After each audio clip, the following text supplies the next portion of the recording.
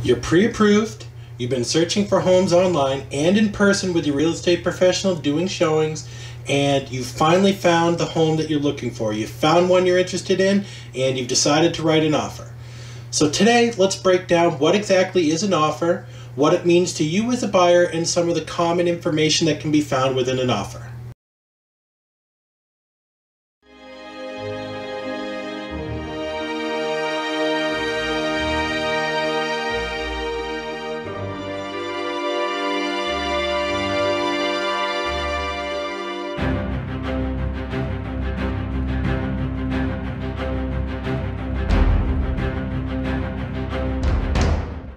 Welcome to my YouTube channel. If you're new here, my name is Eric Schweenard and I'm a realtor with Hometown Realtors here in Massachusetts. So to get started, let me just first say that, this is one part of the overarching home buying process. So inevitably in each of these videos, I'm going to end up having to refer back to one of my previous videos. So if you missed any of my previous videos, I will try to put the links down below so you can go back and watch them and you'll know what I'm referring to. So let's start off by defining what an offer actually is. So in the most simple general terms possible, an offer is a written agreement between a buyer and a seller for the purpose of transferring ownership of a property in exchange for money. The offer is really the first step towards actual ownership in that what the offer does is it really sets the parameters for the entire transaction. Overall, it sets the groundwork and all the foundation that will get you from this point to the point where you get the keys and you take ownership of the home. Here in Massachusetts, we have an approved form that almost all real estate professionals will use to write an offer. It was approved by the Massachusetts Association of Realtors and it looks like this.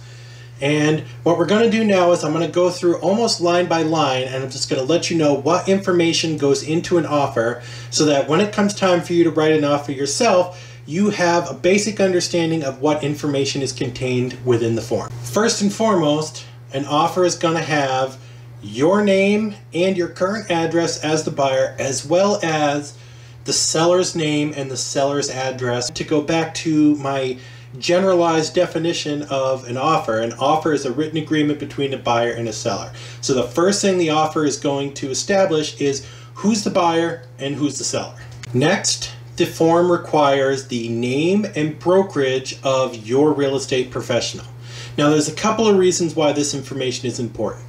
So first of all, this information is important because it once again establishes who that agent is there to represent in the transaction. So if you didn't get to this point when you were looking to work with a real estate professional, then you have another opportunity here when you're going into the offer to figure out who it is that that agent is representing. So also, the seller has that same right to know who's representing who in a transaction. So in addition to reestablishing it for you as the buyer, it also establishes for the seller who is representing the buyer. Because the second reason it's important is your real estate professional is going to be your point of contact throughout the transaction from this point forward.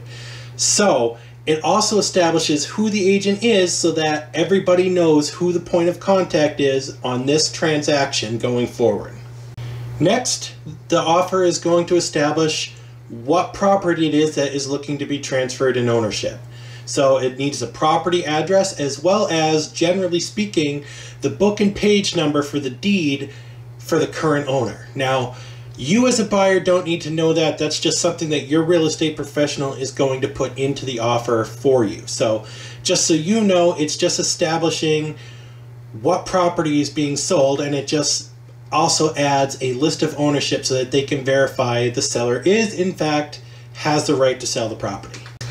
Moving on, we have the offer price. Now, this is going to be an important step in your home buying process because once you've found the home that you're interested in, the next thing you have to decide is how much do you want to offer the seller for the home.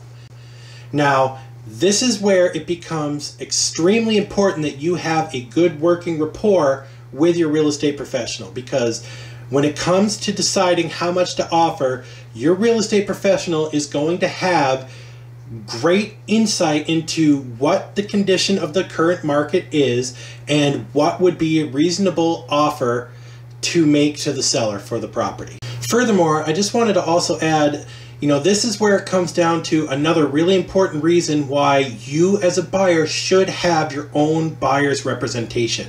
Okay? Because when you have an agent that's representing you, so when you have a designated buyer's agent, it's that agent's fiduciary duty to represent your financial interests. So when they're telling you what they recommend you offer or what they think is a fair offer price for a home, they're doing that to try to give you the best position to succeed and also trying to make sure that you're getting the best possible deal. Different circumstances can change what is allowable. In some situations, you can offer exactly what they're asking. In some situations, you can ask less than what they're asking. And in some instances, you're going to want to offer more than what they're offering. Now, in this situation, I'm not going to get into a whole lot of those details. All I'm going to say at this point is work closely with your real estate professional.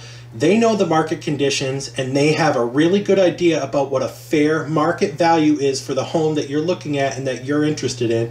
And they're going to be able to advocate for you to what you should offer. Immediately following the offer price is an area where you set the deposit amounts. Now, this has been, in my experience, one of the most contentious and most common areas that buyers, and particularly first-time home buyers, get confused about.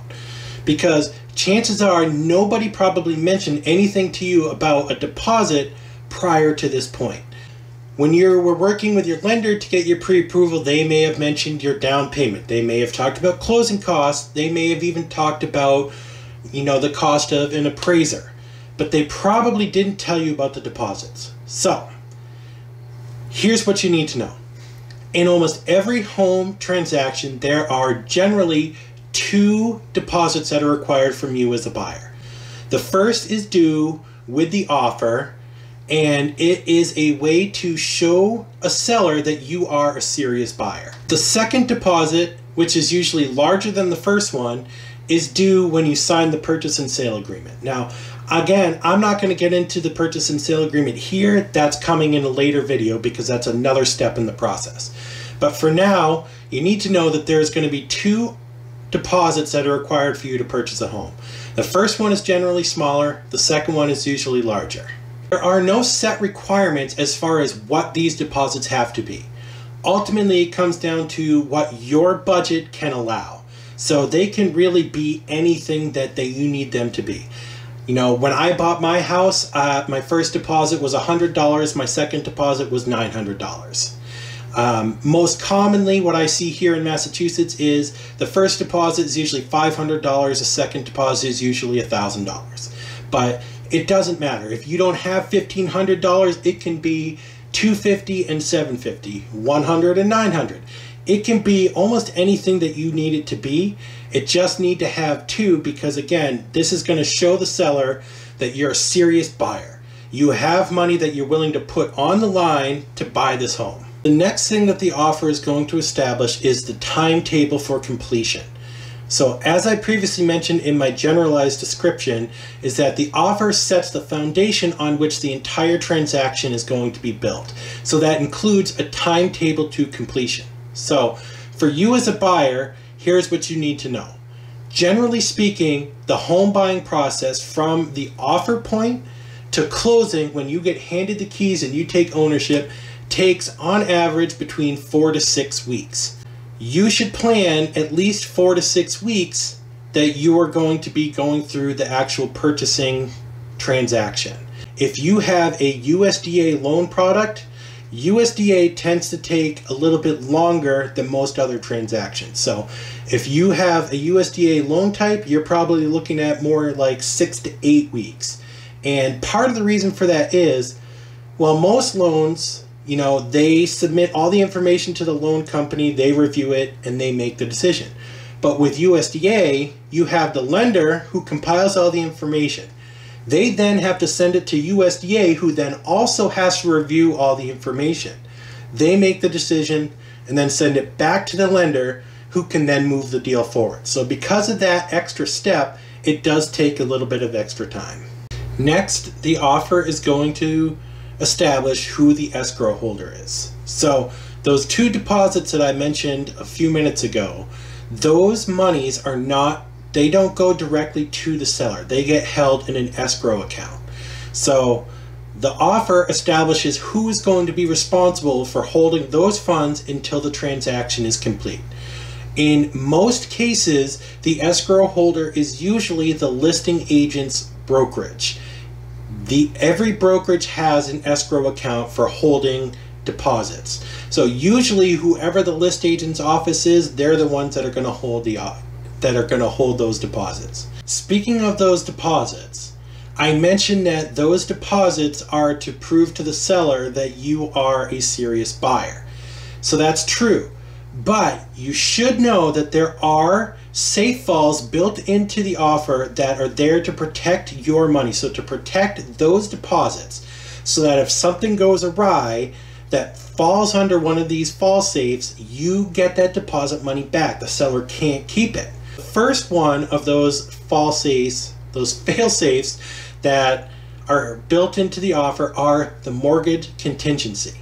So what this means to you is if you are unable to secure a mortgage, so if for any reason the lender decides they can't give you a mortgage on this home, you don't lose that deposit money.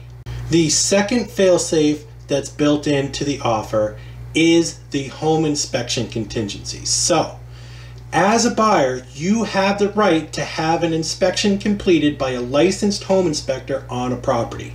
Now, I'm not going to get a lot into home inspections in this video because that is going to be my next video. So if you want to know more about home inspectors and home inspections, make sure you check out the video that'll be coming soon.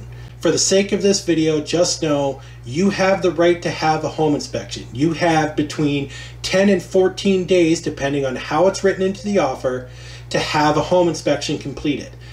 If for any reason you are unsatisfied with the results of the home inspection, you have the right to back out of the transaction and you get your deposits back. So there is sort of a third contingency built into an offer, but it's really kind of tied into the first contingency, the mortgage contingency, but it's the appraisal contingency. So you can only be responsible for buying a home that's worth the amount of money that you're offering. Your lender is likely going to require that you have an appraisal done.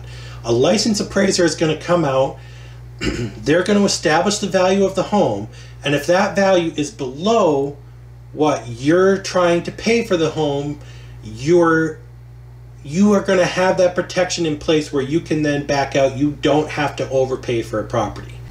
But like I said, that's not really actually built into the offer per se itself.